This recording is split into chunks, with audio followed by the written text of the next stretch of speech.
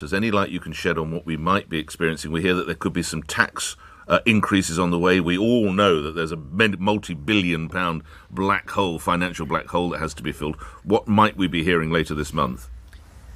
Well, look, you're obviously referring to the autumn statement, which is due on the 17th of November. So across government, there are obviously going to be some very difficult decisions that are going to be taken. Tax decisions will obviously be taken by the Chancellor in consultation with the Prime Minister.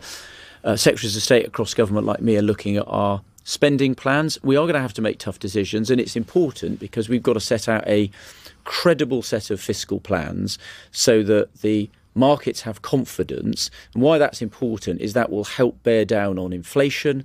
Inflation remains the number one economic challenge, and that will also mean that interest rates will then be able to stay lower than they otherwise would, which is obviously very important for people listening to this show who have mortgages. So I expect a fiscally credible statement to be set out by the Chancellor, but obviously it wouldn't be right for me to speculate on the contents of that today. Can you speculate on the front page of one of the newspapers today? The NHS wants an extra £7 billion to tackle backlogs. Are they going to get it?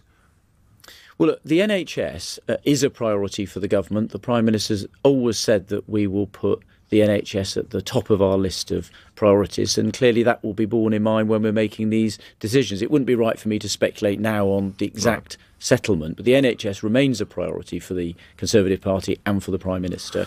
It has been in the past and it will continue to be in the future. Last couple of questions.